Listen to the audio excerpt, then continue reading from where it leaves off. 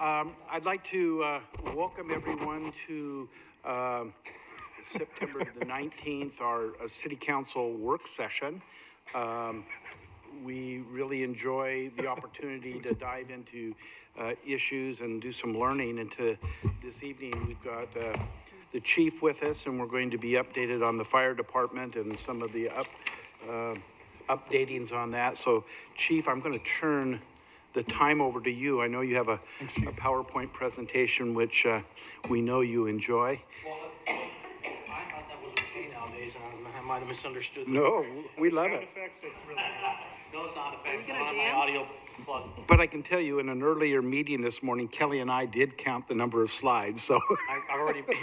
Actually, there's 36. You must have got the short version in the email. I got the shortened version, the Cliff Notes. Chief, welcome, and audience, welcome, and we'll go ahead and get started.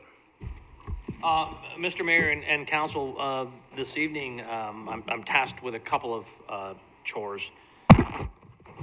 One is to make sure I get the microphone up to my mouth.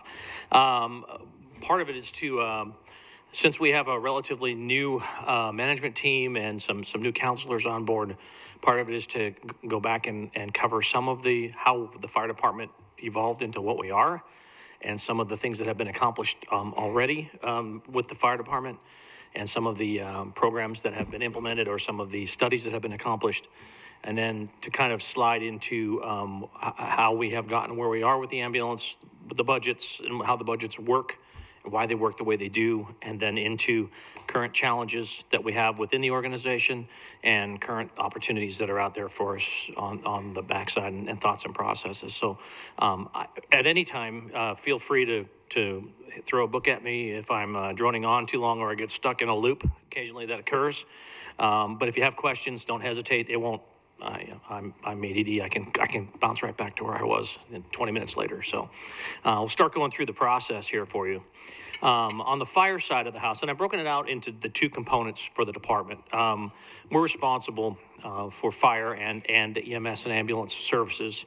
I'm going to focus initially on the fire side and some of the things that have occurred that you may not know are out there and already completed. As the city works through its strategic plan, there have been a lot of plans and work done at the fire department and a variety of other opportunities.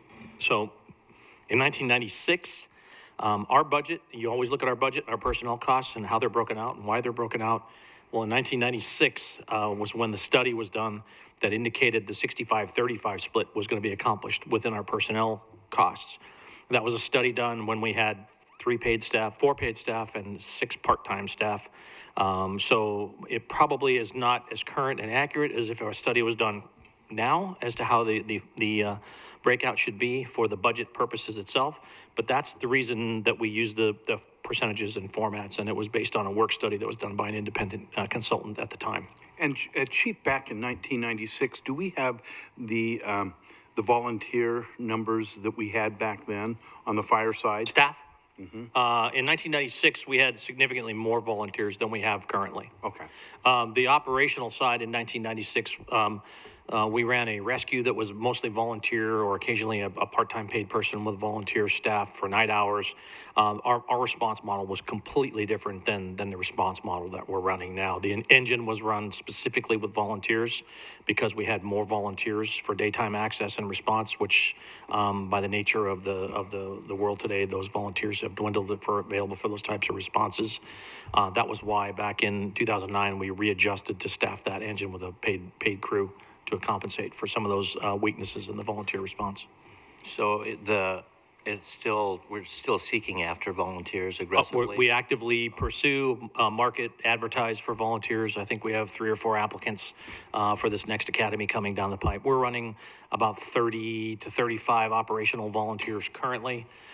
Some of them are really active, some of them are not so active. They are all meeting minimum requirements, but at this point in time, that's definitely not enough, particularly in the daytime operations when the challenges on the volunteer side are they're working outside of McMinnville, or employers are a little different nowadays than they were 25 years ago, and they're either not the self-employed can respond still, but those that are employed by non-local business owners are less than likely to be able to be released to go to a fire and go ahead and just lock the door and go to the fire. It just doesn't work like that anymore. Right. 2005, the fire department conducted a strategic plan, and I'll go into that a little bit more. It was initiated in 05. In 08, there was a long-range fire station analysis completed and identified additional locations required for fire stations. In 09, we adopted the fire response time standards of cover, which basically the ambulance response times are mandated by the county through the ambulance service area agreement we have, but the fire response times were not in place. And in this state, it's not a state mandated, but a state recommends local jurisdictions adopt it.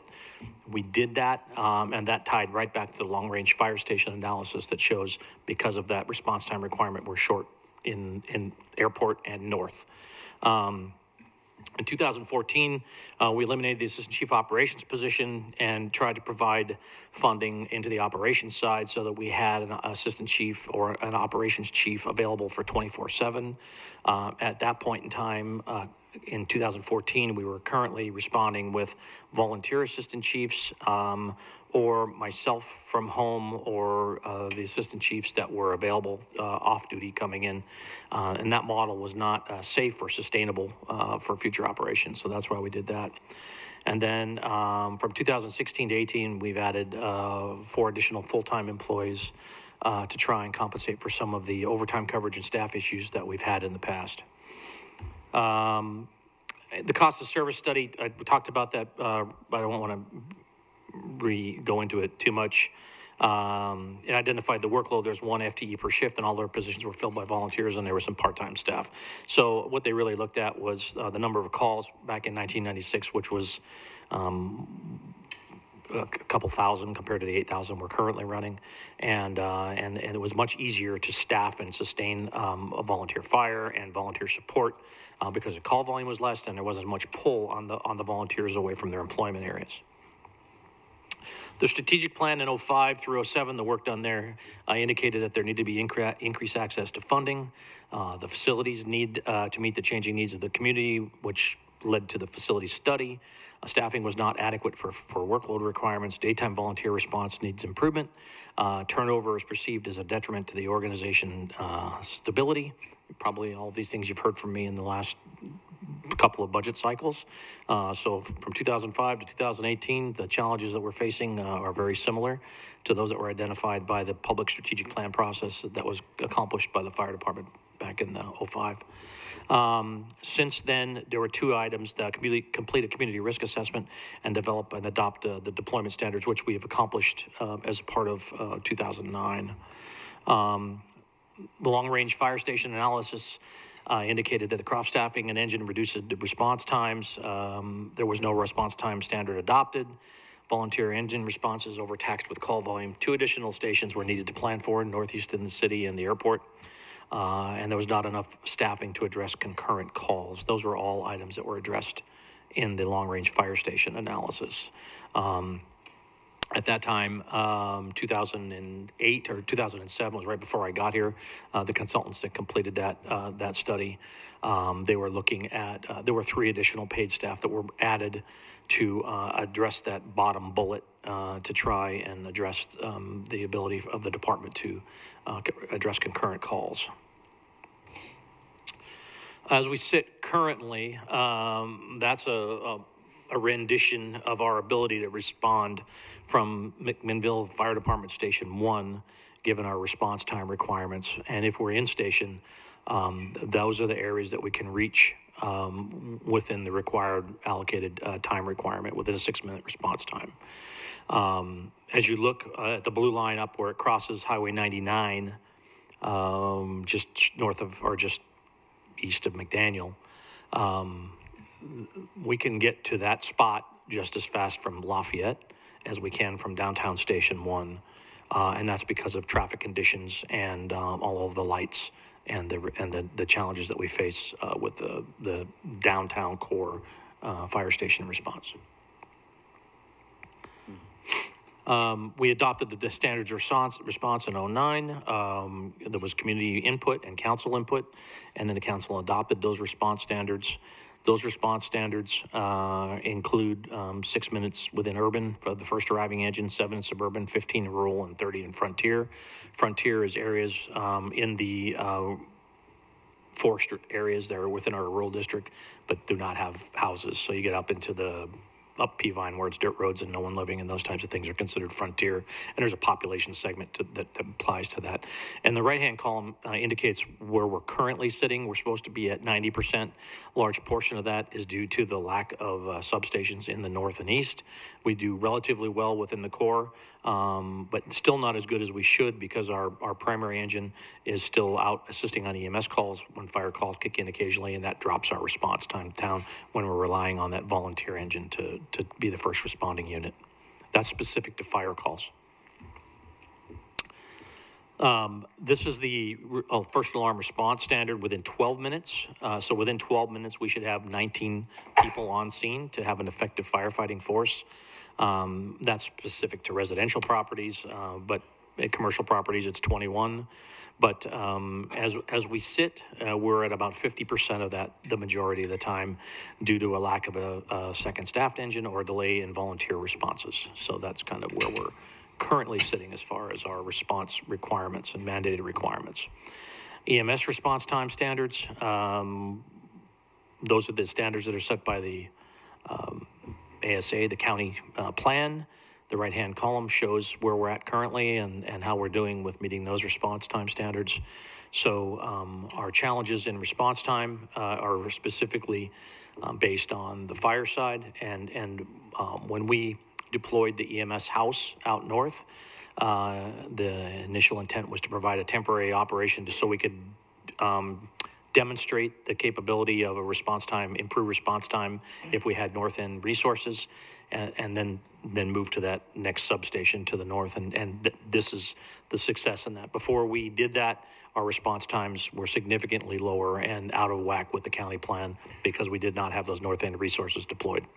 So again, with our establishing of the substation at the north end of town, that has dramatically improved our response time for EMS only. Correct. Okay. That's correct. Because we don't have the unit to the north with the staffing to put it in pocket, we don't have that capability on the north end, which is part of the conversation with Lafayette. Yeah. As we move in that direction. With the Lafayette, it would help us substantially deal with the north end. Correct. When in 08, when we were working through the standards of response, the volunteer engine response time average was 14 minutes and 36 seconds. That hasn't changed to this date. They range anywhere from 12 to 16 minutes in arriving on scene. That is our major challenge. The majority of our firefighting force, as we deploy currently, engine 1 most of the time has 2 people on it, occasionally 3, once in a blue moon 4. When we get them on scene, we're using ambulance either to cross over in station or to drive and meet on scene. So that's 2 per ambulance. The majority of our fires, we've had 2 ambulances on scene. So that's 6 or 7 working firefighters and a chief officer. That puts us at 8 or 9 for the initial firefighting force. That allows us to deploy and be ready to do what we need to do. If we had to do a rescue, we have enough people to do it safely. We can get an initial attack line in the door, but for the other things that require us for safety or for the extended operations, we're significantly behind the power curve without those second engines coming in with at a faster time frame. And it's the nature of the volunteer response. It's not their fault. It's that they have to come from home or work and come to the station, then get in the rig and wait for everyone 4 and then go out the door. Ambulance. 1983, first 3 paid staff were added to the staff ambulance. Chief Schultz was the 4th one. He doesn't like to advertise that. That was a year or 2 later. I know he's in the audience back here. I want to give him some credit for being in the history of the department. He turned red. In 2002, the new Medicare fee schedules came out from the federal government. Prior to 2002, when we talk about ambulance budget and ambulances, the fee schedule was built in 93, how we split our ambulance dollars, why we did the issues we did with the split, the 65-35 on the personnel costs. And in 2002, Medicare did a 5-year revision on their plan. In 2004, As a result of that revision, the first property tax transfers started occurring into the ambulance fund out of what was at that time the fire fund, but it was still general fund taxes just allocated into a different fund back in those days. 2004, we got the ASA awarded to the McMinnville Fire Department and went into contract for services with the county. Even though we had been providing ambulance service since the 50s, 40s, the state process of giving authority to the county and then the county developing the plan and the ASA contracts went into official capacity in 2004. In 2009, and I'll get into this a little bit later, we did a self-assessment process and identified ambulance service options. And should we keep ambulance? Should we get rid of ambulance? Is it important to us? Is it not important to us as a community? And it was a 1.5 year long option and lots of PowerPoints at that point in time. And that was when I was waved off the PowerPoints. So we're back to PowerPoints now. In 2011, the decision was made by council based off of those, both the public input and the processes we have gone through. That was when the decision was made to establish the Baker Creek substation, move an ambulance out there, convert some part-time positions to full-time, and increase our staffing levels to 3 full-time ambulances. And that's why 13-14 we talk about that. And then in 2014, the ACA added about 9,000 Medicare recipients in Yamhill County, our Medicaid recipients in Yamhill County. As a result of that increase in Medicaid recipients, our call volume significantly jumped through those 3 years of those incremental increases in the Medicaid recipients within Yamhill County. During the EMS challenge presentation, we talked about rapid response critical. It's important that we get there on scene. Time is muscle. If the heart is having a heart attack or you're having strokes, every minute counts. And there's a lot of things that were going on in the demonstration of our inability at the time to meet the response time standards for the ASA. 10 and 11, the ambulance budget had a $500,000 transfer in from general fund support. Just kind of that's your marker as we go through the rest of this process. Chief, during that EMS challenge presentation in 2009, was that the time we were looking at the possibility of going to a third-party vendor? That's correct. Okay, That's and correct. we had that whole discussion. We went quite a ways down. That's correct. And then you really fine-tuned and changed things around so that we felt we could have more control, better service than having a third party. Correct. Okay. That's correct. Chief, I sorry. have just a quick one. Yes, sir. On the preceding one up there. Yes, sir. Next one. Oh, What PT plus a part-time? part-time plus positions. Those were 12-hour employees 12 converted to 24-hour employees. We had 6 of them at the time. So part-time plus is, say again? They're an employee group that is not full-time, but they were working. We had 2 part-time plus per shift, so they were working 12-hour days. 12 hours. Right. So we had a 12-hour day car or a peak car on Monday through Friday. I see. Okay. And then as a result of that change and the council moved to us keep ambulance in-house, we converted them to 24-hour full-time positions, and that car went from a 12-hour car to a 24-hour car. Okay, great. Thank you. This was some of the delays that we were occurring, that the council was making decisions off, some of the issues that we were faced with. At that point in time, the delays and the difficulty breathing, the chest pain calls, and then we were struggling to meet the county response time requirements. That is where we were at the time. I showed you where we are currently. We were significantly below the standards that the county had placed on us, so we had to do something to try and improve our response time requirements at that time to try and meet those requirements. We had an obligation to either put up or get out of the business, and that was what we were struggling with. We talked about 3 primary methods. One was all fire department staff, one was some staff, some contract, and one was contract most. We went down the road of contract most, which was similar to the Salem model when they contracted with the private ambulance when they first moved into that contract with them.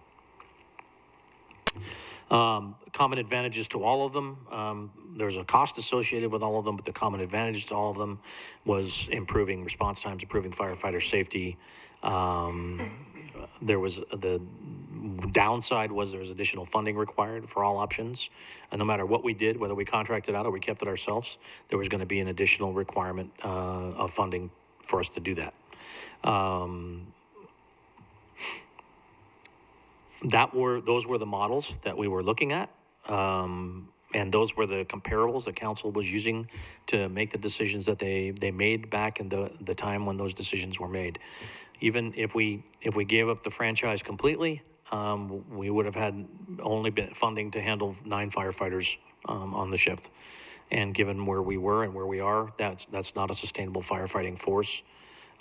So that kind of lets you see that the ambulance service, while there's some costs associated with running an ambulance service, and the way it's run currently within our department, it enhances the firefighting operations also and reduces the overall general fund contributions to what would be a sustainable firefighter force if we got rid of the ambulance.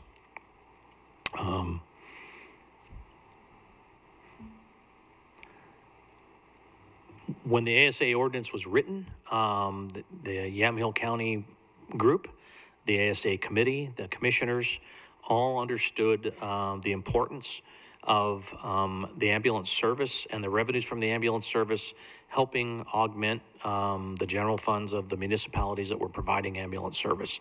So it was even written into the ordinance as a measure of a benchmark for the reasons the plan and the ordinance were laid out the way they were.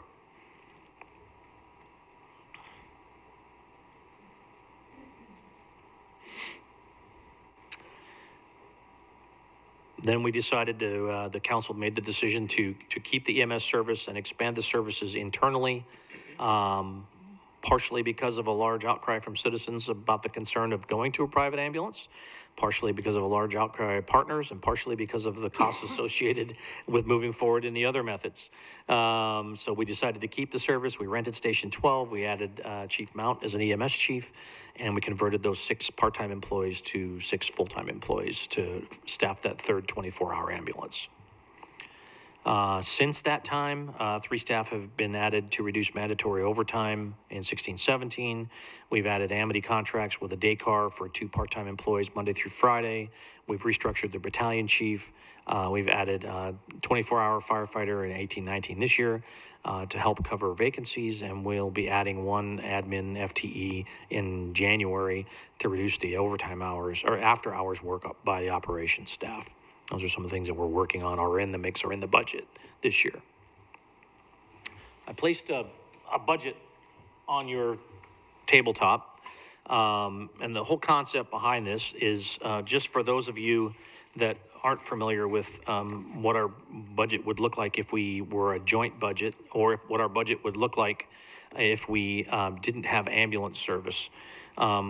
The fire and ambulance columns are what my 2 budgets currently read within this year's budget. The combined budget is basically just the addition of those 2 budgets together.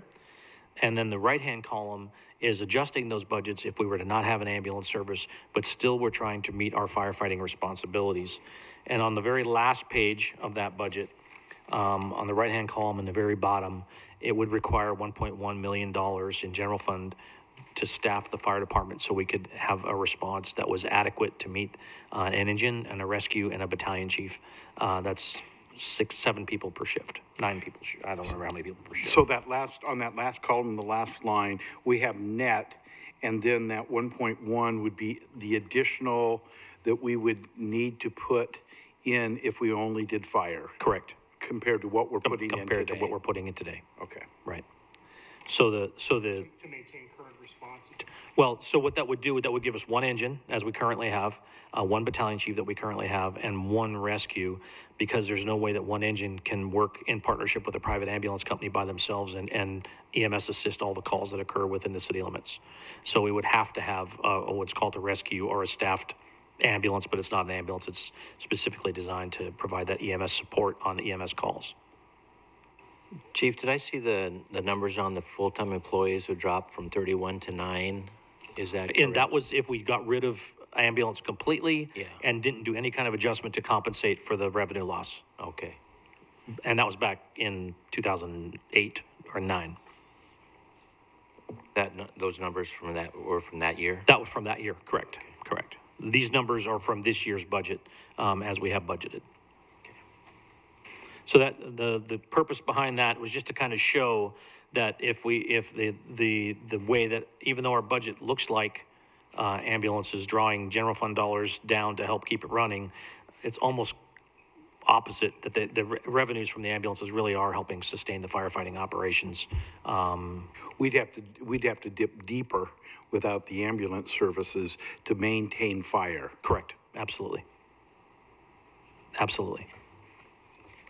And then that, quite frankly, is really the lowest level of fire that you would even want to think about, because we wouldn't have the ambulance people being able to respond and assist on the fire. You wouldn't have that crossover there. Correct, correct.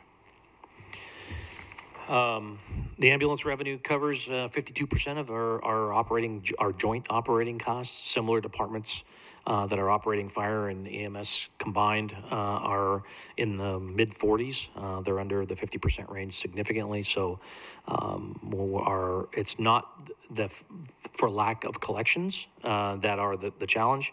It really is providing a sustainable revenue source into the future as we move forward. Ambulance revenues. Councilor Peralta asked me a couple of questions a couple of meetings ago, and I kind of had to do some digging and do some number crunching to kind of come up with some answers. And I understand the question, and I wanted to give you an answer as to the types of revenues that we're talking about. The question was specific to the ambulance responses into the rural districts that are not paying property tax. We cover 450 square miles, as you're all familiar with. We cover Gaston and Yamhill and Carlton and Lafayette. And so those departments, unlike our own rural district who contribute general fund dollars, those other departments do not. So what were we really bringing in? What was the benefit? What was the risk associated with that? So we collected, and that number is not accurate because I misadded on my 10 key. It's actually $560,000 in 2017 on 741 transports. So that's close to $600,000. And in my simple world, that's like one 24-hour ambulance, staffing for one 24-hour ambulance. Yet they're only running 1,000 calls when all of our ambulances are running 2,300 calls. So funding from those rural districts pays for a 24-hour ambulance, but only uses it half the time. So there is some benefit to the city in providing those services, that those revenues that are coming in from the rural districts. And our rural district, when I say rural district, again, I'm not speaking McMinnville Rural District, but I'm speaking the other rural districts. Their average return is about $765 a call. Our in-city returns are about $690 a call. So there's a little bit of an increase and uptick on the rural district return per call. That does not meet the $1,200 cost per call, which I know is part of the conversation. But at the end of the day, when you look at the overall revenue from those departments and the use of the unit, there is an advantage to the city to be paying for half of a car that is working on those types of things. That's funded by another district. So again, you say in-city about 690? 5127 was the number of in-city transports. Right, I'm sorry, from a dollar standpoint. 690, yes, I'm sorry. 690, and then out of city, we're getting about 765. 65, okay.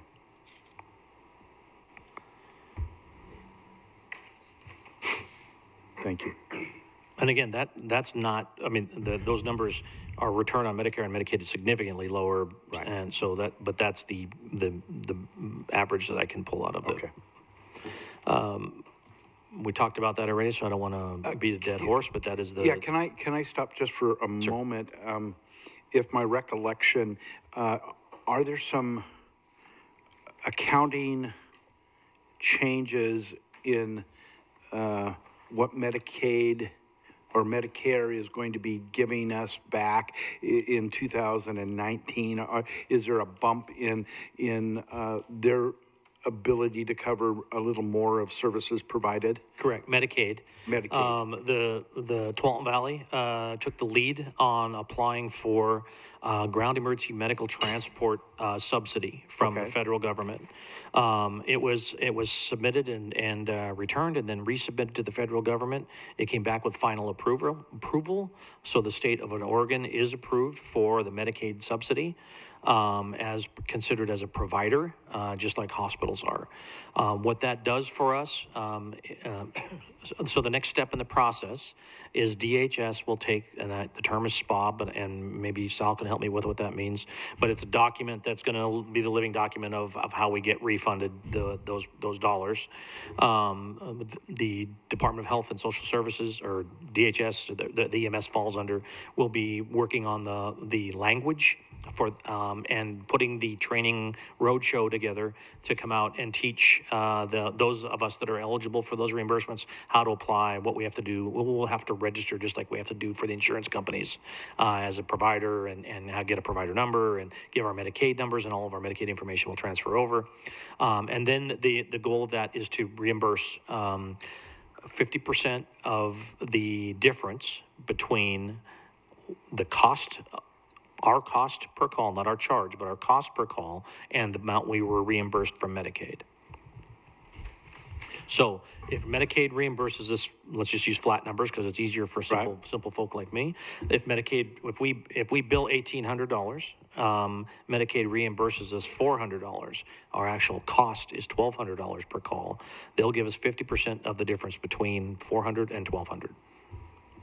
Between 400 and 1,200.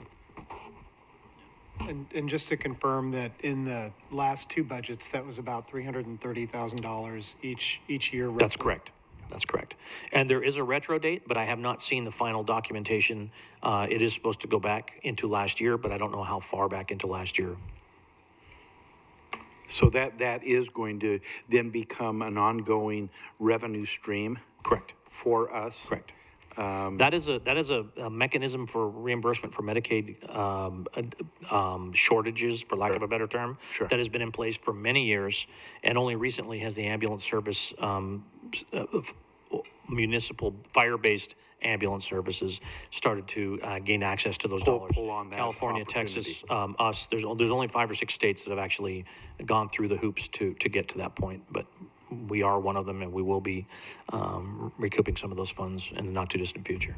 Is it too early, and Sal just gave us some insight, but is it too early for us to, well, 2 questions. Number one, when we make application, do we see that being available for all of 2019, or is it more appropriate to say for fiscal 2019 we will have those reimbursements? No, the original conversations and the original applications were go back into 2017. Okay. So I would expect that we would have all of 2019. Okay, all of fiscal 2019. 2019 in that. Okay, In that.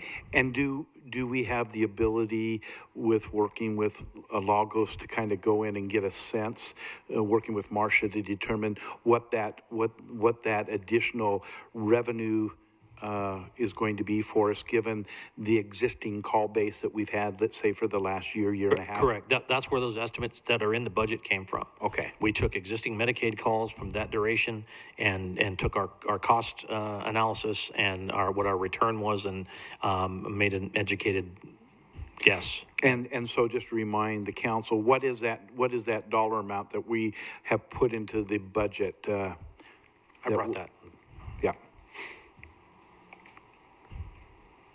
$599,000 this year, because, well, I'm sorry, on the ambulance side, and $322,000. That's not for the 18-19 fiscal year, but that's for the back Okay. retro as well as the fiscal year. Okay, And so Marcia, that's the off the top back, of your head, can and you then remember? and this is 2019. Okay. What Right. budget line item is that? That's under revenues for ambulance under 4555, and in fire revenues also. Great. Could I ask a question? This came up some time ago where we added 9,000 Medicaid recipients. Why the big jump? How many do we have now? I mean, Well, I honestly don't know that Chief Mount's the one that would have that number off the top of his head. He works with them closely. 9,000 was a significant increase in the county compared to where we were. And a result of having that ability to have someone pay for your medical bill. If I had someone pay for my medical bill, that'd be great. But medical bill, the use went up. And so there were a lot of uninsured individuals within the county. And then when they got the insurance, they tended to use the because of services. the There was the CARE Act. Medicaid insurance for the, and I'm using the term loosely because there's like 5 or 6 different types of Medicaid, whether it's through the clearinghouses or the county Okay, group. I get it now. Okay. Never mind. Okay. And again, I know we're in this discussion, and thank you for the clarification. You know, as we're going through the budget, sometimes, you know, we're looking at all 1,000 pages of the budget. Right. I know that we are close to coming to an agreement on how to approach the specialty care facilities and that additional fee. Is that in our numbers is. here? Okay. Yes, sir. So just bring that up when we go to will. that, Chief, if I you will. would. Yep. For those of you that aren't familiar with how we staff, I've talked about it a lot, but this is just kind of an overview of what our daily staffing looks like. And as in one shift, we have an extra person currently, so they will have that 12. And as vacancies occur, once that person is cleared to operate independently, we would, if there were a vacancy, we would slide them to cover for that vacancy. Right now, it's a new position. Right now, it's a new position. We haven't had the opportunity to get them up, cleared to operate independently, so we can't really take advantage of them to put them in that role at this point in time.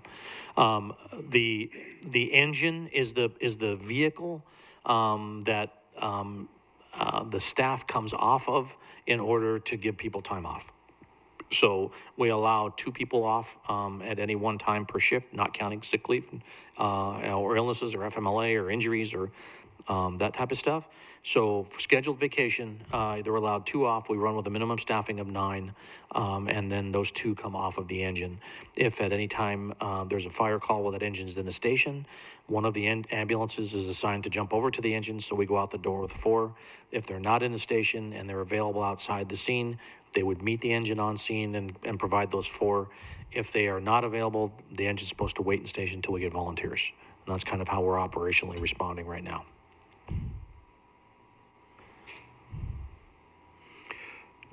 Just to clarify, as we're looking at that screen, our 24-hour staff, DC-1, is that one of the vehicles that the battalion chief would be in to go? Correct. And then Engine 1, you say, is and that we'd have a lieutenant, we would have... A driver. Okay, a driver, and then 2 firefighters. up to 2 officers if they're available, correct? Correct. Okay. And then M1 is a... Medic unit. Okay, And Medic 10 is a medic unit. Medic 12 is a medic unit at the Baker Creek station. okay. Now, okay, Monday through Friday, we have the 2 part-timers in Amity. okay, But then this is the full-time staffing that deals with our fire response specifically. okay. Okay. So where are we at right now?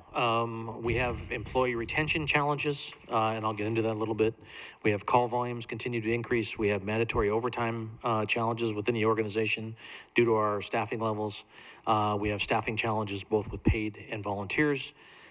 We have a lack of additional stations that gives us challenges with our response times in North and Southeast. Which talks about our fire response times not being met, and we're not meeting our critical staffing for fires. This is a snapshot of the last 4 years of the transition that we've experienced within the department. The departments on the right are the successful winners of our employees as they moved on to other departments.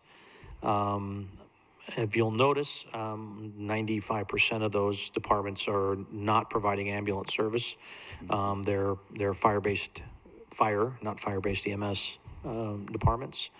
And the couple with asterisks are ones that did not go to another department. They decided to resign and move on.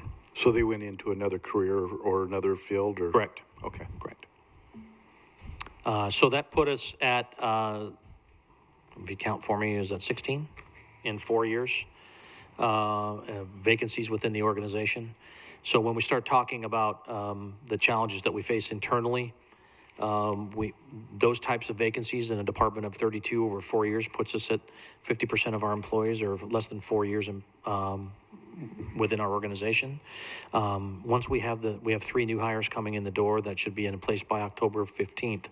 Once that occurs, we'll have 10 employees on probation or within 1 year of their start date.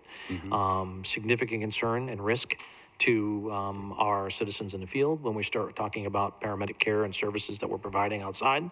So retention is a concern with us. It's a concern with me.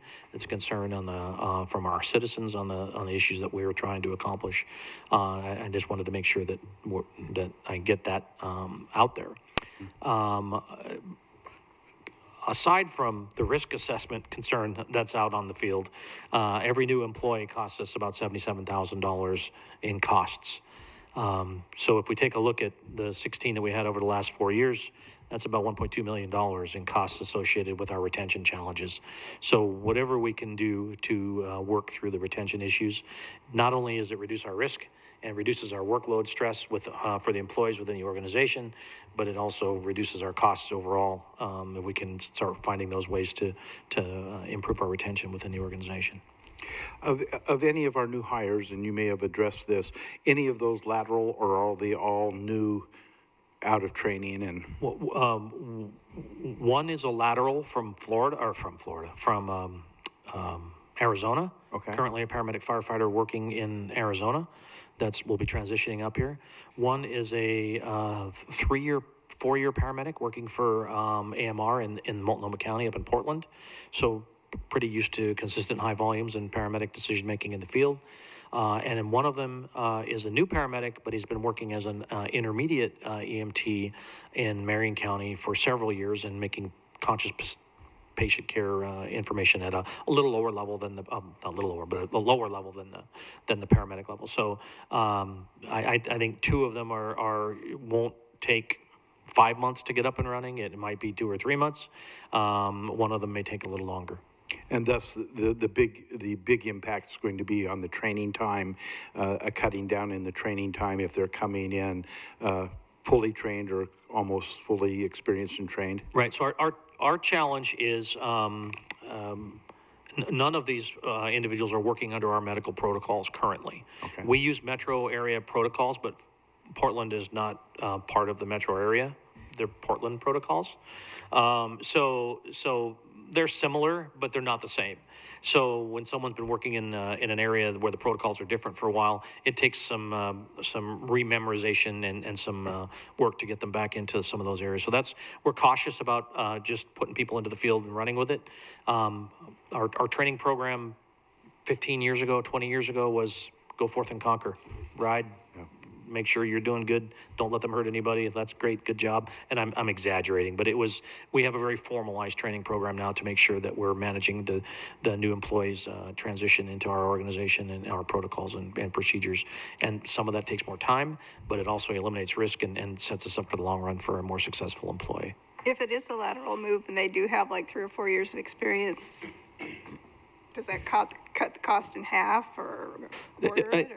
No, it wouldn't be half because we still have to do all of the testing up front, all of the psychological background, all of those things that cost a significant amount. We still have to buy them the turnouts.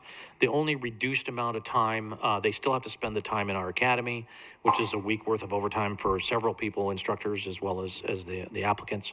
The reduction down is the shift coverage for a month or 2, which is, I mean, it can be $5,000, $10,000, but it's not going to drop that $77,000 to $20,000. The vacancy itself, when someone walks out the door, we have if we have a list established, which we do currently, it's a 2-month window to get them in the door, and then it's a 3 to 4 month window to get them in the seat, up and running.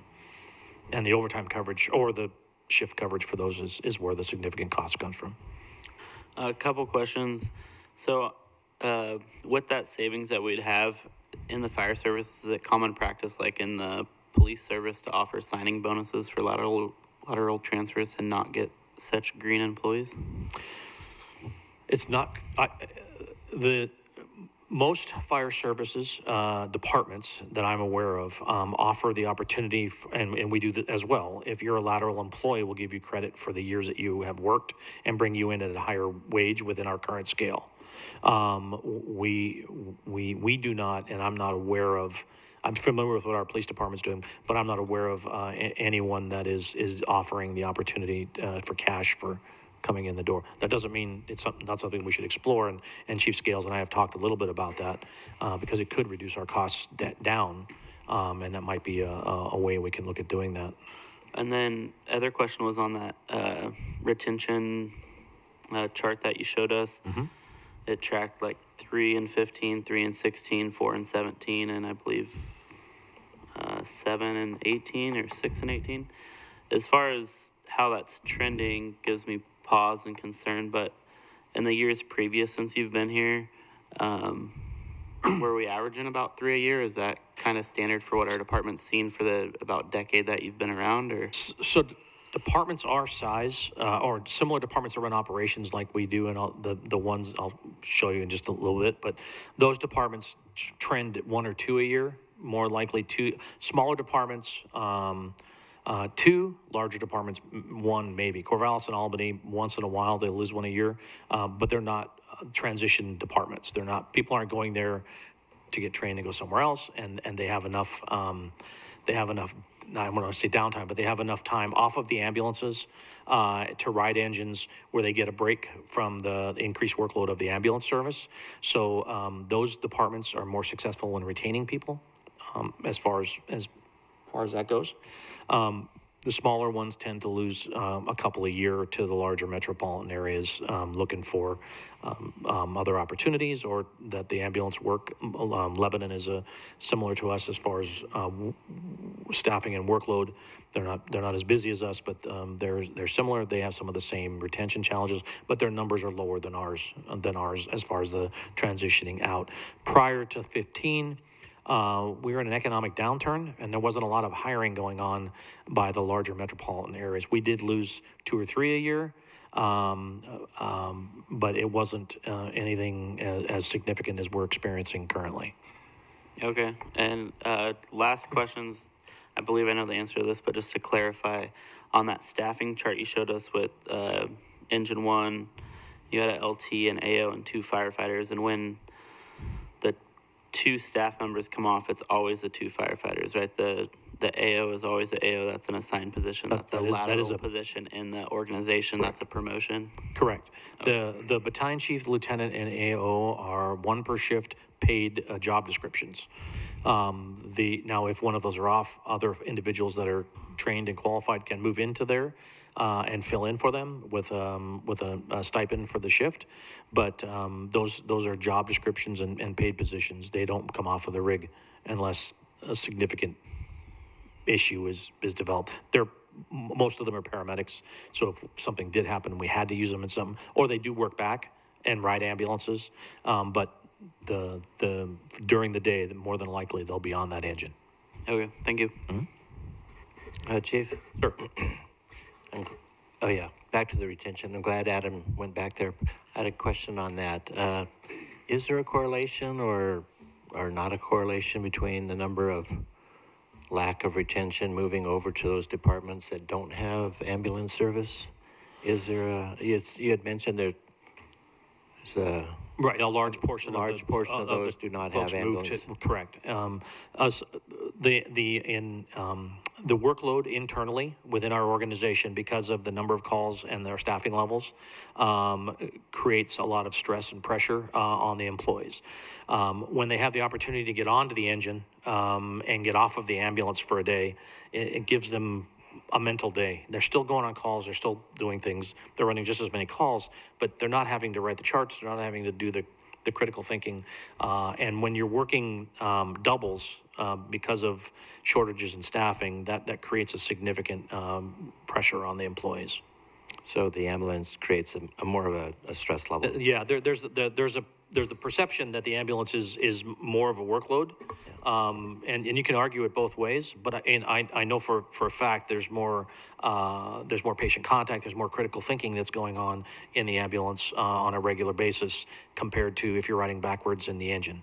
If you're riding backwards in the engine, you have a lieutenant or at least someone filling in as a lieutenant, giving you directions as part of the team. When you're on the ambulance, you're out there, you're on your own, making critical decisions and making life and decisions on a regular daily basis. And that does take a toll. And the physicality of a fire going out on a call is more than the mental, emotional stress. Well, they're all firefighters. So even though the ambulance is out there doing that mental critical thinking process all day long, then there's a fire. Now they're going to a fire to assist the folks that are on the back of the engine, also pull hose. Yeah. So they're still doing both jobs. They're just getting there in a different vehicle. Yeah. Okay. Chief, I have a couple of questions. Yes, ma'am. So for the reimbursement, how is that once you have applied for that once, is it a given that you will, like, is it something that can be relied upon? And So what will, in my best educated guess, what will occur is there'll be an application process for the City of McMinnville Ambulance Service to become a provider with DHS in this process. We'll have to be a Medicaid. Come back later? Sorry. You want us to come back later? Yeah, we're having a meeting here tonight, so. Okay. Yeah. Later tonight, then. All right, thank you. The DHS will, I mean, we are a Medicaid provider or Medicare provider, so we will qualify as a provider with DHS for this reimbursement. Once we have an application on file, then we will annually submit for a reimbursement on the calls that we responded to that year, show our costs per call, and show them the amounts, and then they will cut us a check. I'm simplifying that, but at the end of the day, so this reimbursement process for federal reimbursement through the Medicaid program has been in place well before ACA, well before all the other new recent changes to healthcare at the federal level. So this is nothing new. It's just that the first time that the ambulance services are taking advantage of it. So we're pretty confident that it's going to stay around in the form that's we hope. There's no guarantee Confidence that you anything can't is meet, at the federal level is going to stay the same. Right. But it has been a consistent funding source for hospitals for many years, before the 2002 changes, well before a lot of those changes that occurred back in 2002. Okay. And then the other question I had is there obviously are a significant number of fire departments that don't have the ambulances. How do they fund? Wouldn't General they be- fund taxes. So they just pay the higher price and Correct. don't, okay.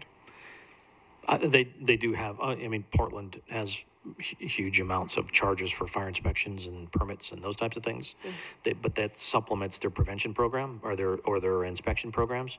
Most of the departments are based primarily on general fund support through their taxing of their district. They're the larger metropolitan area, except for City of Portland and Hillsborough are districts, and some of those larger districts are running at $2.07 per thousand of tax. That's what Newburgh is now paying as a result of being annexed by Tuolumne Valley. The cost spread over the larger population, including some of the corporations that are within Washington County, make it a sustainable model for Tuolumne Valley. And for Clackamas and for many of the other districts. I'm getting ahead of myself here, but a large 53 departments in the last 2 years have gone away within the state of Oregon. And when I say gone away, there's still a fire department there. They're still operating, but they have merged, consolidated, or created new districts for the benefit of the whole. Like you were talking about. Correct. Possibly doing. Correct. with Absolutely. area districts. And probably a big motivation for that is because of the financial model. Right. Fire departments, given the current tax law within the state of Oregon, are competing, if you're in a municipality, competing for tax dollars to sustain yourself. The sustainable fire department districts that are out there currently are around the $2 per thousand model. We're currently using about $1.50 of the general fund dollars to sustain our operations. So the challenges that we're facing, and I'm not saying they're staffing or they're substations, it's all revenue challenge. And the challenges that we're facing are by nature that we're a full-service municipality and that we have the tough time unless you levy or bond to get those additional resources in, and that's not necessarily a sustainable model. It'd be a good stopgap and a bridge to move into a district, because then that could be assimilated by the district rates. Okay, thank you. Sure. We already covered that. Chief, can I Yes, sir. ask a Yes, couple sir. of questions? I just want to make sure that I have my kind of head straight on this. So we have significant retention problems, or have had the last few years. And as near as I can tell, just from your testimony and hearing from folks, that it seems to me that it's primarily built around not enough time on the engine, not enough billet space for people, and then a staffing level that's too low to meet the current demand on the workforce. Does that capture most of the concerns that you've heard raised? Right, correct. So, there are other internal challenges, but those are the primary ones. One of the concerns and issues is training opportunities for our employees, and that includes succession training, officer training, succession planning, the ability for the firefighters that have been here more than a year to get other training opportunities within the organization. The problem that we have is when you have 10 employees, or 3 per shift, that are on probation, almost all of your training time is spent on probationary training, getting the new employees up to speed. And as you can see, the rotation of 15, 16, 17, no shifts have had the opportunity to work on advanced training opportunities. And that that's a psychological problem, and because you want to be able to improve yourself at work. And when we're not able to afford those opportunities without forcing them to do it off duty, because we can't provide the internal time on time, because they've got to spend that time training their probationary employees. So that's a side note, but it's just one of those things that stacks on to the challenge. And so the firefighter time off and overtime and shift coverage and mandatory coverage. So our average firefighter last year used 12 and a half shifts per person to take the time off. That was with 33 employees. The average firefighter last year had to work back 9 shifts. So in order to get those 12 shifts off, ultimately there's individuals that are working 9 shifts so that other people can have time off. And a lot of that is a result of our vacancies. They're not working back to cover vacations and holidays. They're working back to cover all the other reasons that we have time off aside from the vacations. But when you look at every 33 employees working 9 doubles, that's like almost, I don't want to exaggerate, but that's one every 9 months. That's 9 months out of the year that someone's working a double, and more than likely, 60% of our employees are covering the majority of that. So if I were to really break it down, there's 2 or 3 employees that do not work a lot of overtime to cover. So 9 is not really what's really happening. There are people out there working a couple of month doubles, because there's not everyone is willing to work that overtime, because they're just tired and spent. So that is really the shift coverage, the mandatory holdover, the overtime issues that we face are really one of the larger components of the stress that's happening within our organization currently. Yeah, so as we take a look at that retention schedule and see how much movement we've had in 2018, it just adds to this problem. That's correct. It's a spiral that goes down and down, and there's light at the end of the tunnel, but it's down the road when you're taking a look at certifications, training, and all those things that need to come back up. And yeah, to be fair, given the dynamic that we're in within our organization currently, it's very difficult to see the light at the end of the tunnel. Yeah. When you're having to work that double the next day, and that's one of the challenges that we're facing. Okay. So if I can, Mayor, yeah. So in terms of the constraints that you're operating under financially, as near as I can tell, the Medicaid reimbursement rates are a substantial constraint, obviously, from what you've been telling us. We have limited general fund resources. Are those primarily the two main constraints that you have in terms of financial resources, or are there other ones that are kind of major drivers? The majority of the financial resources I don't have control over, and my creativity is handcuffed. Yeah. Whether it's by state law or by the fact that we're actually a full service city and we're not a district, and I don't have the ability to do some of the things that we could do as a district. But those are two among the main. Correct. The yeah. general fund support is a challenge for us,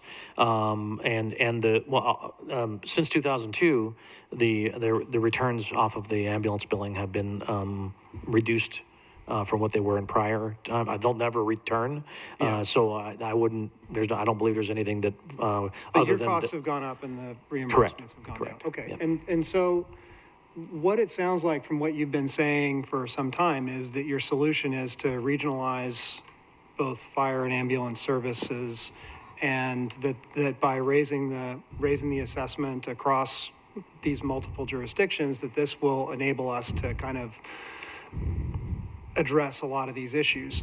So do we have a sense of like what kind of time scale are we looking at, and what can we do to try and move that situation forward? Because it sounds like you have, people who have been frustrated for a long time and who have a big workload. And, I guess my view is that whatever we can do to start moving towards that vision,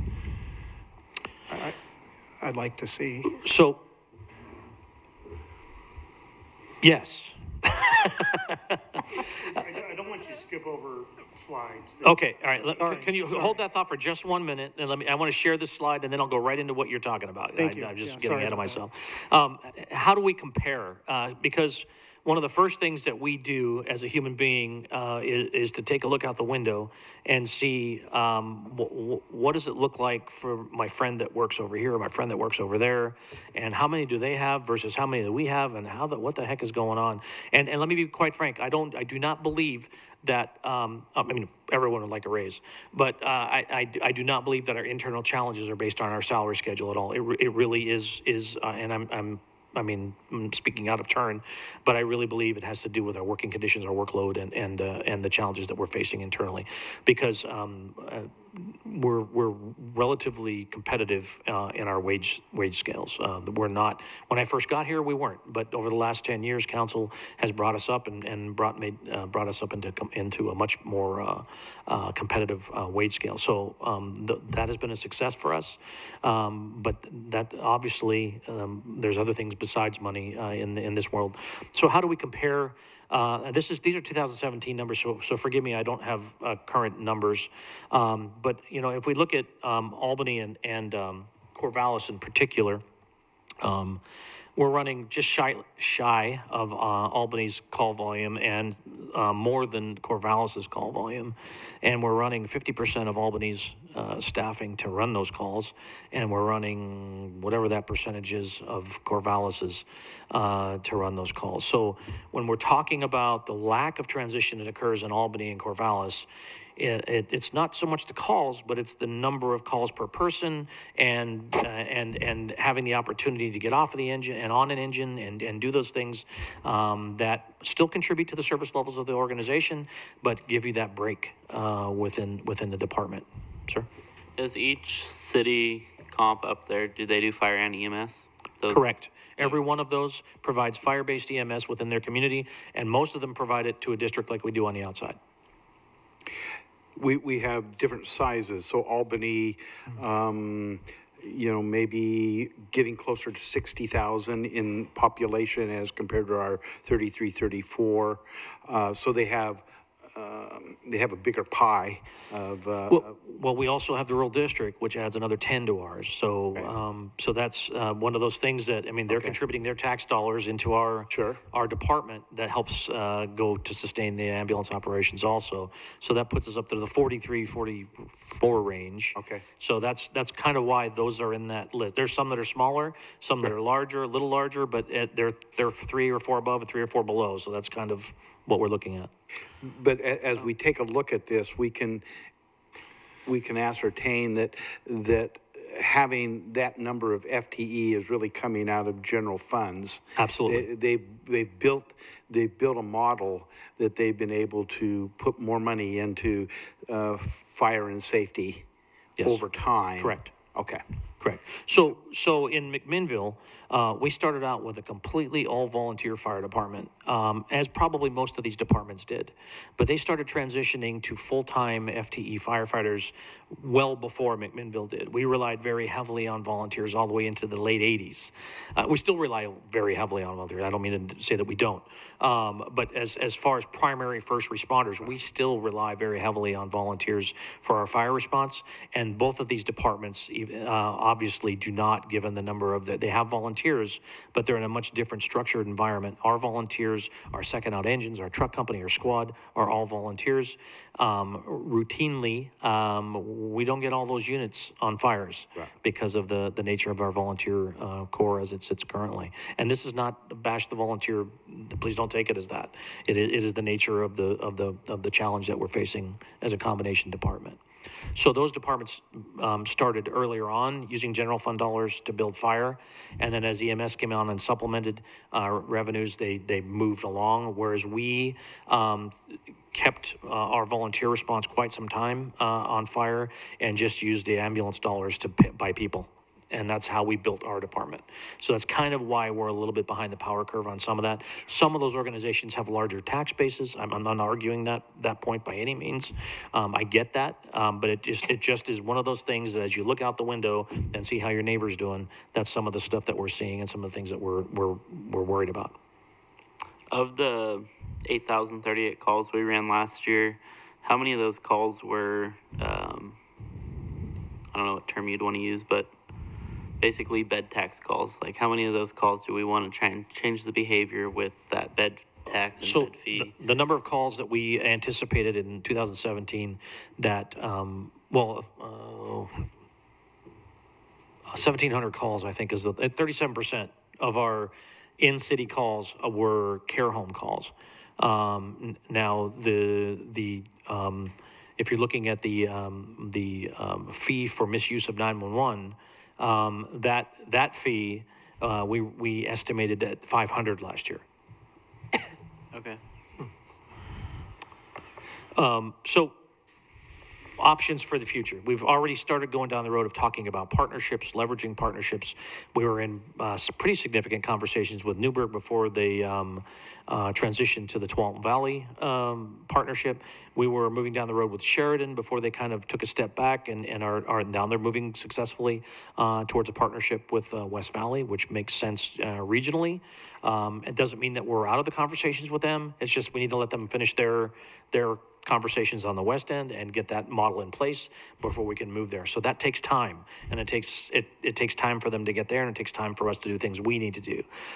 You're all aware, but for those in the audience, we have contracts with Amity. I have a meeting with Amity's Rural District Board in October, talking about timelines for administrative contract to take over administration of Amity's department for the retiring Bruce Hubbard. That would hopefully take place in July. The moves that we're making with Amity, the moves that we're making with Lafayette, Lafayette is still looking at going to a bond for a substation. It's been revised. Partnerships with Lafayette would be successful in dealing with the North End challenges that we have, if it's successful. If it's not successful, McMinnville is still struggling with the North End responses. And we're still struggling with airport responses. When I say airport, it's not specifically to the airport, but all of those care homes and facilities and residences out on the Highway 18. We have had significant conversations with Dundee, Dayton, Carleton, in addition to Amity and Lafayette, on training, administration, and operations. I've spoken with the mayor and city administrators of Dundee. We've spoken with board members and chiefs of all of those departments. Carleton we'd like to wait and see how things go. We don't want to be jumping into this with both feet right now. But the majority of the chiefs and the political bodies that oversee the chiefs are very supportive of moving forward in a larger district concept for the Yamhill County area. A couple of the chiefs have said there's been interest for quite some time, but they just didn't know how to go about doing it, and they're very supportive of us spearheading it and moving forward with it. So we've taken that as we're going to spearhead it and move forward with it. While we were in contract negotiations or preliminary contract negotiations with Newburgh, we contracted with Spear Hoyt and specifically Christy Munson out of Eugene to lay the groundwork for us on what does it look like for us to move to a district? How do we do that? What are the ways it's successful? She drew us an outline, and I can make sure that you get a copy of that. I think you may have already seen it, but it lays the groundwork. Administrative, like we're doing with Amity, move down the road, create partnerships, develop those administrative contractual oversights for administration, training, maintenance, and then you start working the functional consolidation where you're responding together and working as one department. And then looking at creating the new oversight committee or board that would manage this new department of the 3 or 4 governmental entities that are going on. And then once you're at that point, the best move would be to move to create a district. If you try and create the district before you've gotten to that point, you may get a lot of sour grapes. You may not, and unless you, even if you're an outstanding marketing machine like our neighbors in Washington County, it would be a challenge if you didn't lay the groundwork and build the relationships in the communities before you went to the vote, and as they did with Newburgh with the contract before they went into that vote. Councilor Peralta, when you were asking me about how long, we could be relatively set up within 3 years to go with Amity, but if we're looking at doing something that's 4 or 5 departments and a little bigger, we're talking more along the 5-year line before we get there. The problem with that is all the white pages that I showed you beforehand are still out there, and those challenges are still there, and we need to find that bridge that gets us from where we are to what our end goal is of the district. And I was asked earlier today in an interview, so this district potentially could be an end run of the tax rules. And I know it's not an end run of the tax rules. I can see how it might be perceived as that. But what it is finding the funding to sustain the fire and EMS operations for not only our city, but our partners well into the future. Mm-hmm. And the only way we can do that is to find that new permanent tax rate where it's a guaranteed revenue rather than a 5-year levy that you would have to lay off people if you were not successful in 5 years.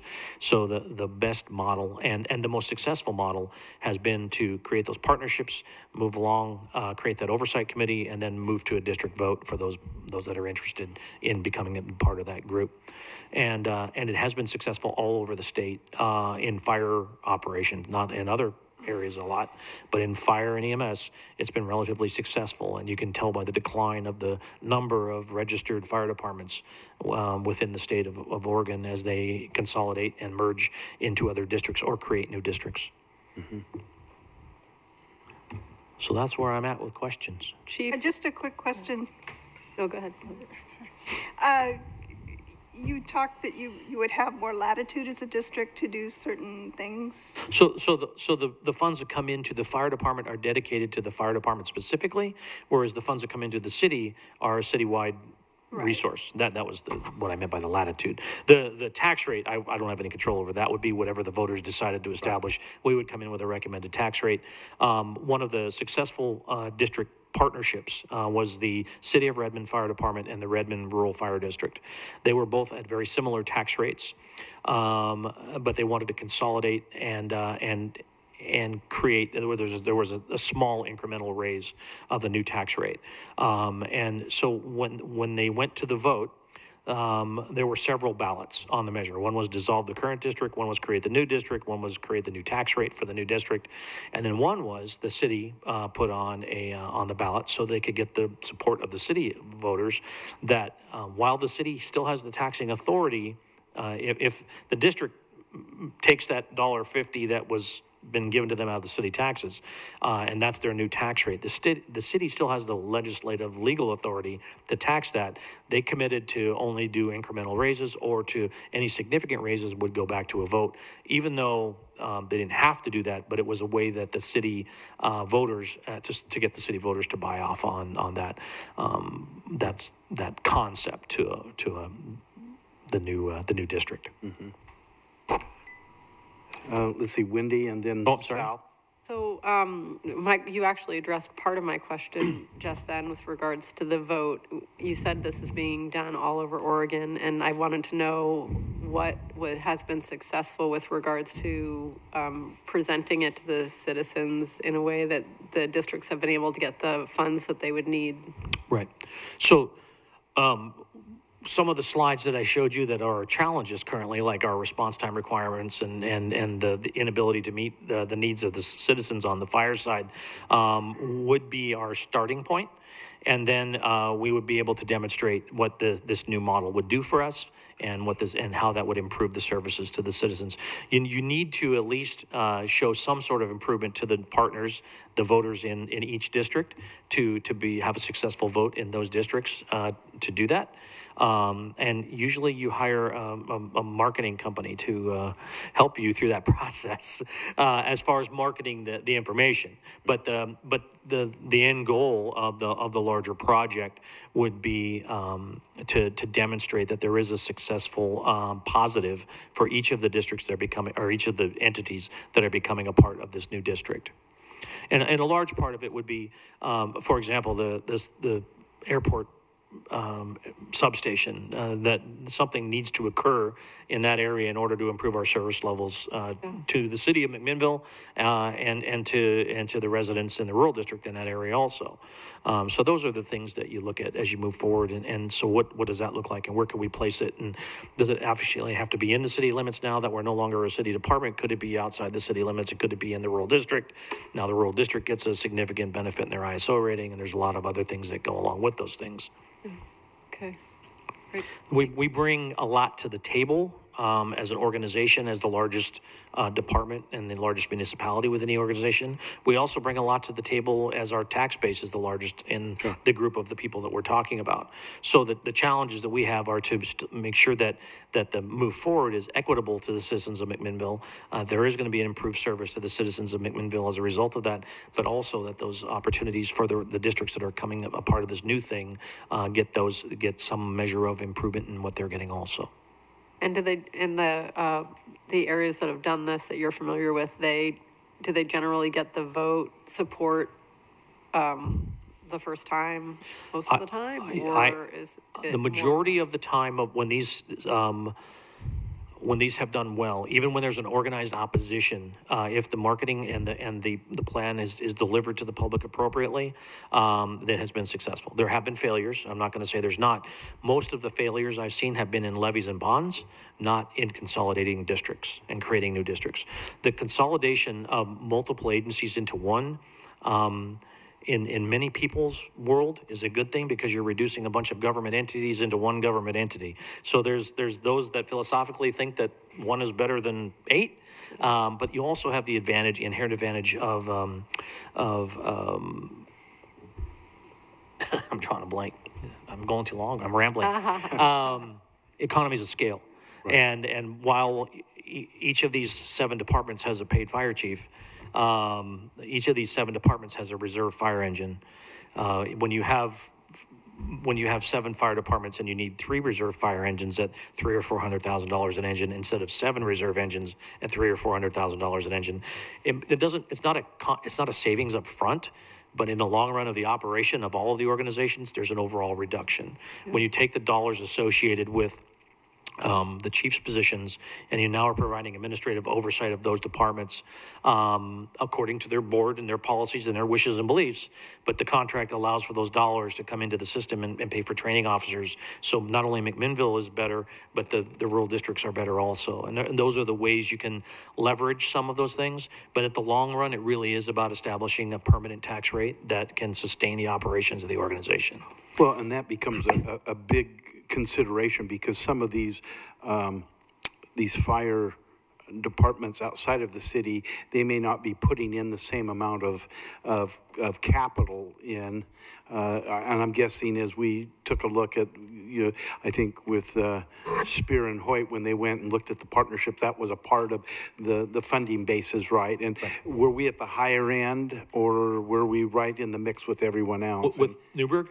Well, and I guess that was with Newburgh, but we've done some studies with the valley, so to speak. Right, And right. are we situated pretty evenly with the other, like Amity, Dundee? As far as their millage rate? Yes. Amity's already at over 2 Okay. with their levy and a bond. Okay. So they're. But that's with their bond also. Right, but if we came in at 2, that would assimilate that into that, Okay. and then that would maintain as their permanent tax rate. The West Valley, I believe, are in the $70s range.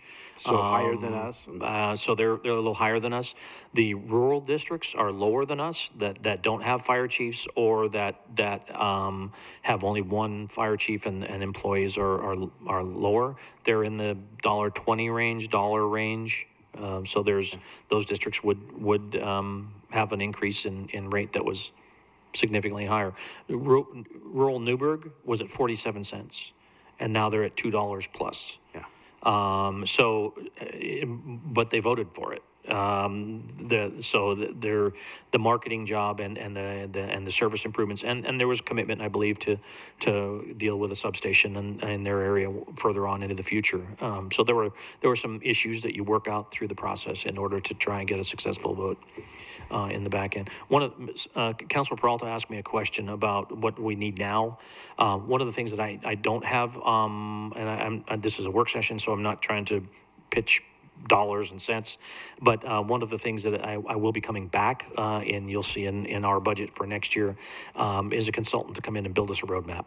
I could use the administrative support to help me build the roadmap so we can lay the groundwork and start setting up some of those things that we need. We are doing it as lined out by Spear and Hoyt with Amity and Lafayette. But what we're talking about is something that is going to require a little more administrative support than I have capacity for. So you'll probably see some requests for some funding to help me move in that direction in the next budget cycle. We're still talking 3 to 5 years for a vote, and we're still talking what do we do in the meantime to deal with the issues that we're challenged.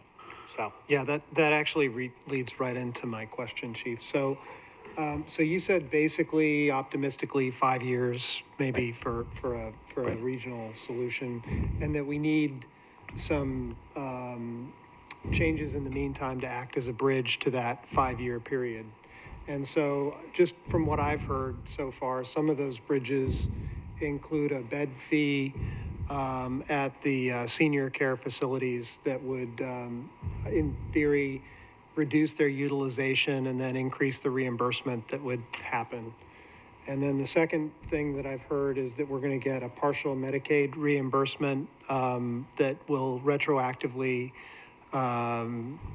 take effect. At this point, we don't know exactly how much. We've got a possible Lafayette expansion. What's the timeline for that? I have not had a chance to catch up with their city administrator. I'm not certain if it's going on this ballot or March's. Okay. So I don't honestly know. I have a council meeting. I'm going to the council meeting for them in October. Okay. But I have not had a chance to catch up with their city administrator this last week. And then a consultant to facilitate the process for the roadmap. Is there anything else in the sense of a bridge during that 5-year period that you can think of that we should be aware of or thinking about? As far as revenue specifically? As far as anything. We need to deal with our retention challenges because in 5 years we won't have a fire department if we don't do something to address those issues. And I don't mean that. I mean that tongue in cheek. But if we continue down the road, it's going to be very difficult to continue to provide services where we're at. So and I don't have an answer, and I don't want to.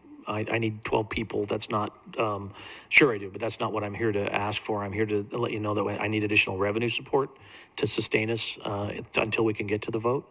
What that looks like, I don't have dollars and cents or personnel requests. Could you tell us these other agencies or other fire departments that have like 66 people in their department? Right. How many people did they start adding? I mean, if they've got that many paid staff, how did they do it? Have you looked at those at all? Just out of curiosity, how they approach that. Adding staffing? Yeah. I honestly couldn't give you an answer. I know most staffing additions are done either with an addition of a station as a new department expands into a new area, or a department expands into a new area, then staffing goes along with that station. So were they maybe Traditionally. using levies or something like that to expand their stations? And Well, bonds to build the new Bonds, the stations, bonds to yes. build the Bonds to station. build the new stations. but they wouldn't be used for operations? I'm not familiar if either of those two departments are using levies to support their fire service or not. I couldn't speak to that. Okay, just curious. Sal? Yeah, Before we go on, I just need a vocabulary correction. There are no bed fees. What's coming before the council is a specialty business license, I apologize, Counselor. as well as charges for nuisance calls. Yeah, I'm not clear on that second one. Misuse of 911. There we go, misuse of 911 charges, thank you. thank you for correcting my You're loose welcome. language. Chief, what, on that slide that compared the different municipalities, can you address, I know we've had some conversations about some of the reasons, I think, why we're so high compared to our population base in calls. Can you just go over what you've experienced? Obviously, we have a large number of care homes, population. Correct. So that has- within our city limits, the care home population, we have, and I don't have the exact numbers, but I think we have 1,054 beds. They create 37% of our call volume. So And do you think 35,000 people. That There's alone could make up for the difference? Like we're similar to Corvallis, which has a much higher population base.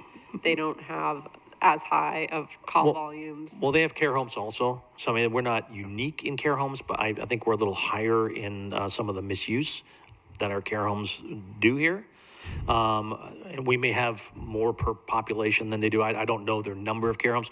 Care home challenges are not unique to McMinnville, and the challenges that care homes bring to the local municipal services, which is why the specialty license and to start with.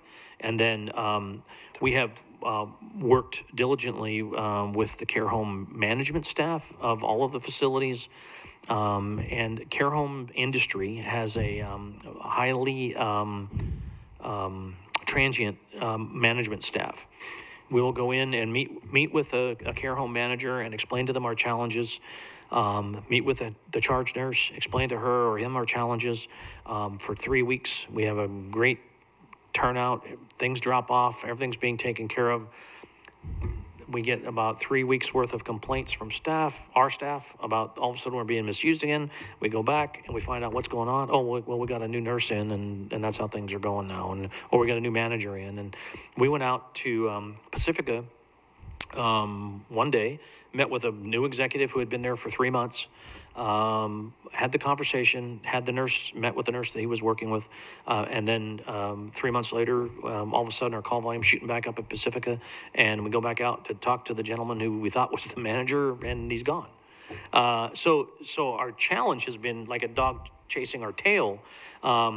In 2012, I believe it was, the state recognized the issues that care homes were bringing and the challenges that ambulances and fire departments were having. And there was a large consortium of people, including those from the metro area and the care homes and DHS. And DHS came out with the guidelines for what was expected out of care homes and how to use ambulance services, which is what we're basing our ordinance on.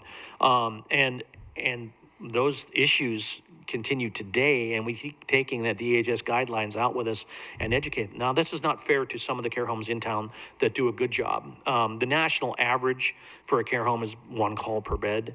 We have care homes in town that are per year, 1 call per bed per year. We have care homes in town that are running well over 3 calls per bed per year. That's the side of the coin that we're trying to address with the misuse of 911 fee. And then the fact that care home as a business, whether they're compliant and doing all the things they should or shouldn't do, does take advantage of city resources above and beyond the normal businesses, and that is where the specialty license comes in. Right. Well, there's one other piece, and I think we saw that at our last council meeting, and that is we have an aging population that's not in care homes too. I think, you know, that summary that Jeff gave us showed that there's an aging population. There's a real retirement clientele in McMinnville, and there's going to be more calls for that segment of the population. Outside of care home is another thing that I see. Right. And that will, what that will do is as our demographic shifts, as those of us that are in that baby boomer realm get further and further into the baby boomer realm, those numbers are going to go up just like they did with Medicaid. As the demographic shifts to a higher elderly group, our call volume will go up, and that is just one of those things that we know going forward that we should be planning for now, and so as it does occur, we're prepped and ready to go and ready to provide those services. Yeah. Sal, additional questions? The only other question I had is just maybe for a follow-up. Would you be willing to just, I don't want to create extra work for you, but you have Albany, Canby, Kaiser, Lebanon Fire, Columbia, and Corvallis. Mm-hmm. Would you be willing to just pull together the assessments on those, the levies? Their tax rates? Yeah. Yep. Mm-hmm. Thank you. Sure, certainly. Adam? So that was my leading question, so thank you, Sal. My next question was slide 29, the cost of new employees. What's the actual cost of one full-time FTE? Salary and wages and benefits? Yeah, everything. Paramedic firefighters, starting salary, wage and benefits, $129,000. Okay. And then slide 8, it talks about fire response and how we're not meeting that. Yes. What, between now and when we could have a larger district in 5 to 7 years, optimistically, what could we do to get those numbers up to at least, I don't know, I would think maybe around the 75% range would be right. realistic. Two significant issues affect that number. One is that we run our primary fire apparatus on EMS assist calls. So because that apparatus is tied up assisting EMS calls that are of higher nature, which are required by us by state law and by our ASA, when we're tied up on an EMS call, that delays our response getting to the scene with that first out engine. Our first out engine, when staffed, and not staffed as a volunteer engine, is fine in our responses within the Corps. The secondary issue is the response location that we're coming out of the highest traffic corridor in McMinnville, and it's a challenge for us, and we can't get the zones, and I didn't put that in here, and I apologize, but the southeast zone and the northwest corridor out, or the north quarter out near the industrial zone, both of those are lower than that 49% because of the travel time from Station 1. So that leads to slide 6. You talked about the Lafayette response time Correct. being the same. Would that hold true even for all that new housing development going out in the northwest corridor there? Here? Yeah, like Baker Creek and Hill Road. Yeah, so that area is going to be underserved regardless of whether we're coming in from Lafayette or if we're coming in from the main station. So if Rich were allowed to reinvent the fire response model for City of McMinnville, we'd have one out north, we'd have one out west, and we'd have one out by the airport, 3 substations. We wouldn't have one in the downtown core in the highest traffic corridor of the city. I get the concept behind the government complex, but in the world of emergency response, we're better served if we're in the peripheral of the community and coming into the core rather than starting in the core and trying to get out. And if I can take Station 1 or sell Station 1 and turn it into some sort of downtown market, or and create a new station out on the west end, one up on the north end, and one out by the airport, the entire community of McMinnville would be served better and more timely. Thank you. As far as capacity to lower the workload for our current staff, do we have any capacity to house more staff members per shift to get that call number per employee down? We have the capacity to house more staff members per shift currently. Because we have, quite frankly, I think we have 12 bunks, 11, 12 bunks, and I don't live there, so 13, thank you, 13 bunks. And we're running at 9 per shift. Even with 11, we have 13 bunks per shift. So we have the capacity to do that internally currently, yes. Two employees are always out at Station 12 for 24 hours. Yeah. So that Gotcha. that puts us, that gives us that freedom space. Okay. Well, Chief, I really appreciate your thoughts about, putting into the budget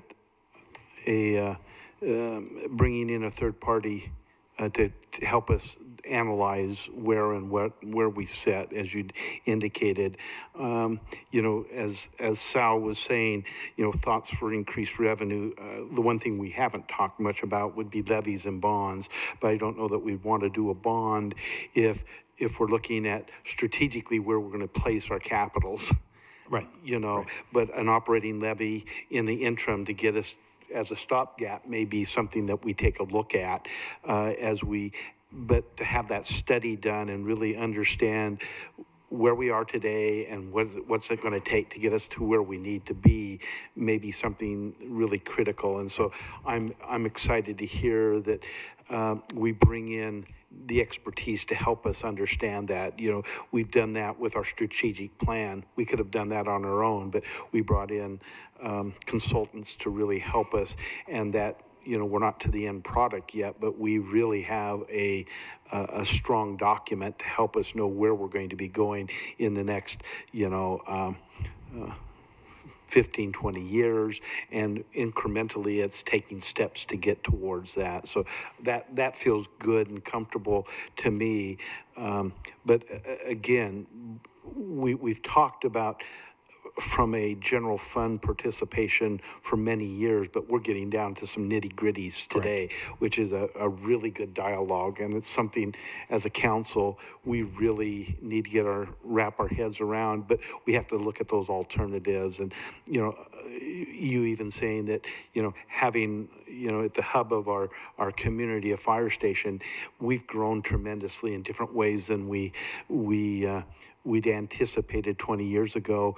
Well, the next 20 years, we're going to grow in places that we don't even know today because of the urban growth boundary. And if we can expand that, we'll have another opportunity to get a glimpse of what that might be looking like. So other questions, or Alan? Yeah, I had one. We've been looking at that northwest quarter up there for a while now, knowing the expansion that was coming on board. Right. That's going to be a massive area of underserved households. Absolutely. For sure. A great percentage of the city, actually. So, in the high school, in the future. But it's something to really give some good thought about.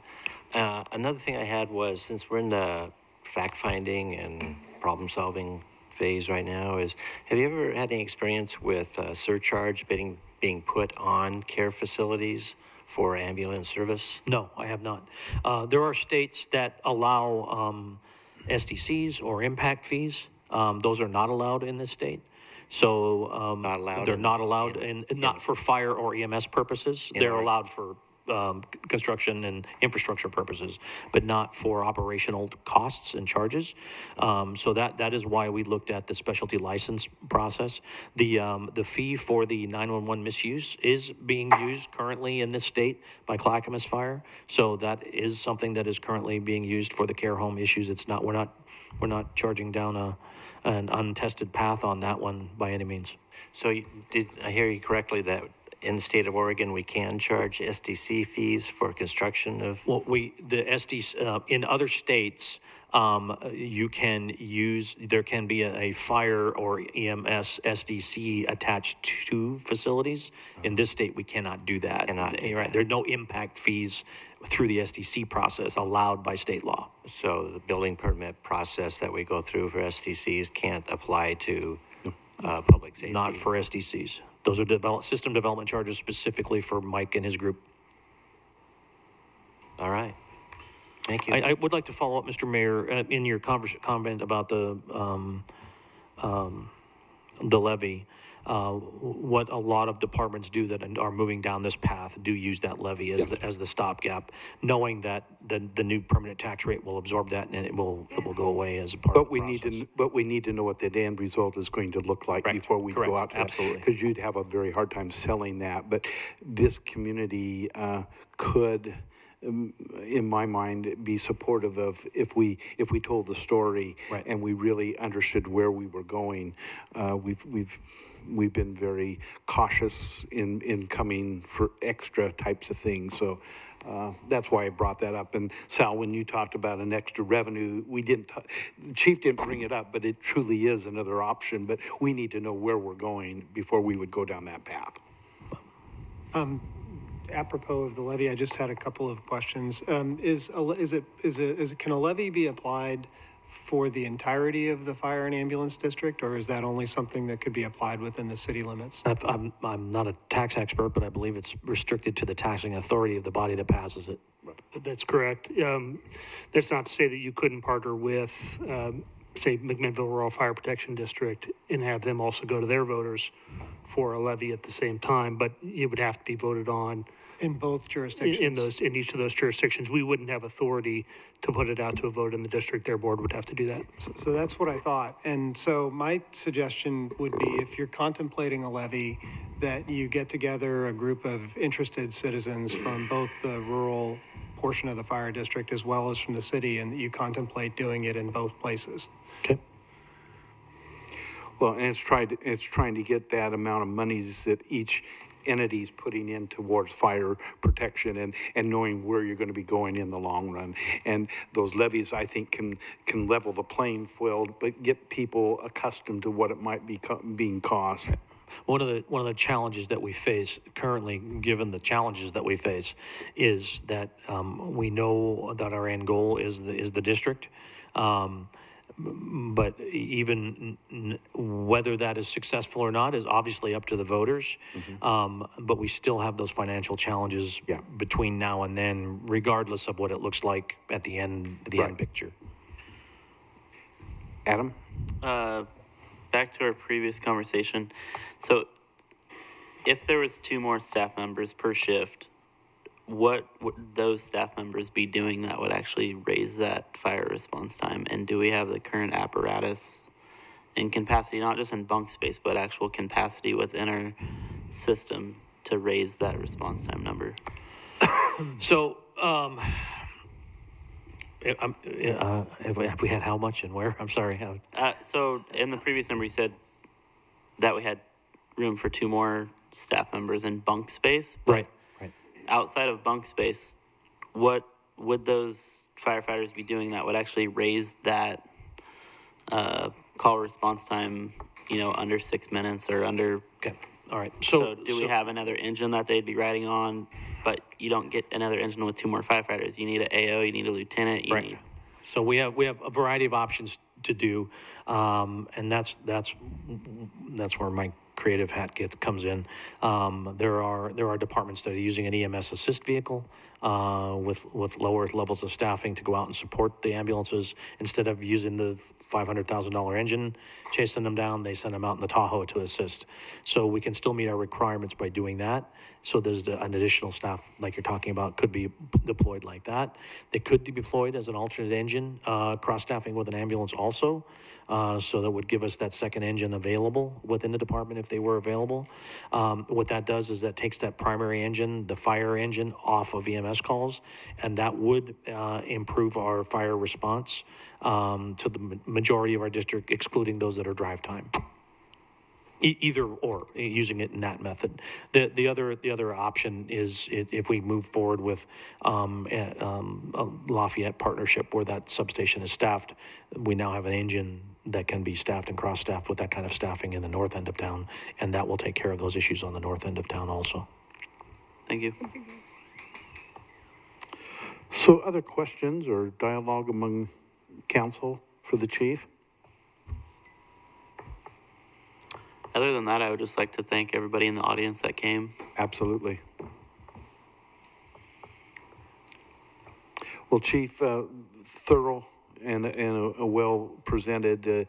I think it's brought us up to where we're sitting right now and our level of concern, and this work session is just to increase our knowledge and understanding, and we'll have other opportunities as we look at the strategic plan, because I know safety and livability is one of the major functionalities of that strategic plan. But I think we've got what we need to get us up to a point where, as a council, we can have further dialogue with you.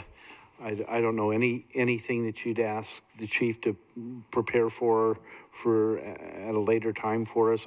You've got a few assignments. I know South had a few questions. Anything that we need to give Just directions another to staff? PowerPoint would be good. You like your PowerPoint. I'll add some more bling next time. Maybe dancing and costumes. All right. Well, Chief, thank you. Thank you.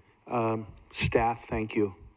I know these are trying times, and you know, as we go through this, and like I say, this strategic plan and our focus is going to allow us to kind of take a level playing field and looking and where we're going to be going down the road. So again, thank you. Any other items that any councillors would like to bring up? If not, I'll go ahead and close our meeting. Thank you.